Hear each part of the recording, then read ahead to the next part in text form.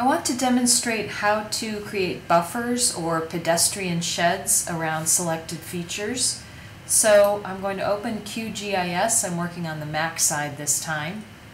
And go ahead and select the Add Vector Layer tool or button, and we're going to browse for a streets layer. Go ahead and select streets. And one of the first things we need to do with this streets layer is make sure that our project properties are set to the right projection so that we can measure correctly and create our buffers based on that 5-minute walking radius. Select under File, you want to select Project Properties, and make sure that you have, for our coordinate reference system, we wanted to know that we're dealing with the Google Mercator reference system. That's the projection that the data I've provided for you, that's the projection it's in, so that we can retrieve those that Google imagery. But we need to make sure that Project Properties is aware of this. So go ahead and select that. Next thing you want to do is select Layer, New, Shapefile. And we're going to be adding a new vector layer, which is a point vector layer. And all vector layers are either in the form of a point, a line, or a polygon.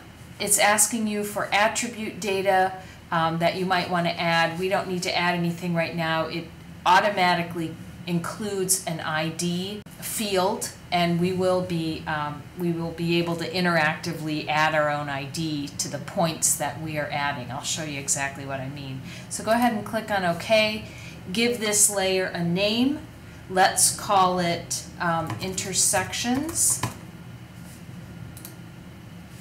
So now, next thing we need to do is click on the little toggle editing blue crayon here. And so now we're in editing mode. And now we want to select Capture Point.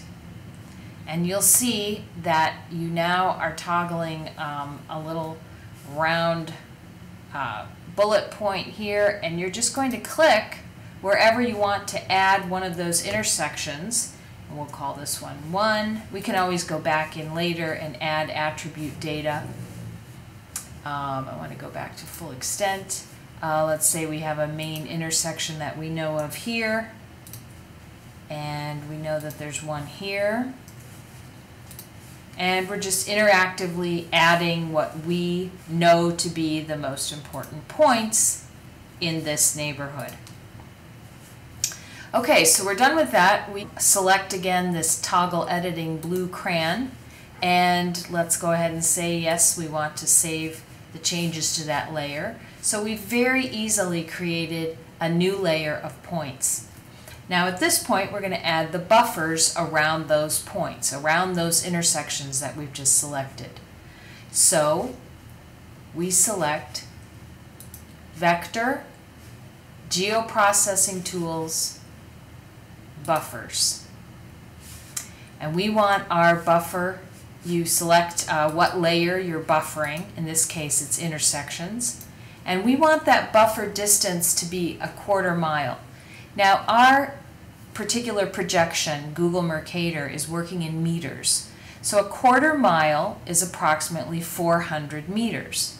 So we're going to just type in 400, and it wants us to select an output shapefile. So we will select Browse, and we'll say Intersection Buffers. Save that, and now select OK. And it created it that quickly, and it wants to know if we're going to add this. We can say yes, OK, and there you have it. Those are our pedestrian sheds around those intersection points that we just added. Now at this point we might want to buffer other things as well. So in particular we want to buffer the other public spaces that we know about. Let's select schools, and let's select parks. So now we have schools and parks added, and we want to create buffers around those. So we're going to again select Vector, Geoprocessing Tools, Buffer, and this time it's defaulted to parks. Let's again have our quarter-mile distance of 400 meters. Output shapefile is going to be park buffer.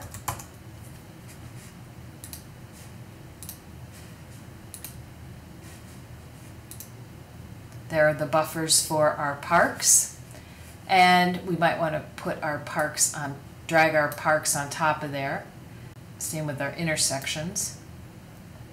Next thing we want to do is create buffers around the schools. So again, Vector, Geoprocessing Tools, Buffers, Schools, distance of 400,